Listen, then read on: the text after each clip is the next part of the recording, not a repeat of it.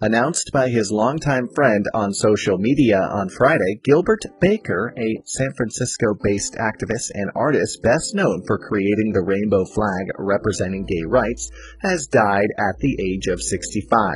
He lived in New York City. Baker, who was born in Kansas in 1951, was stationed in San Francisco in the early 1970s while serving in the United States Army at the start of the gay rights movement.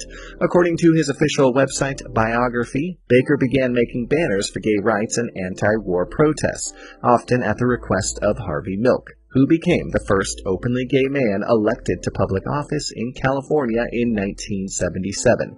No details were immediately available on the cause of Baker's death or where he died.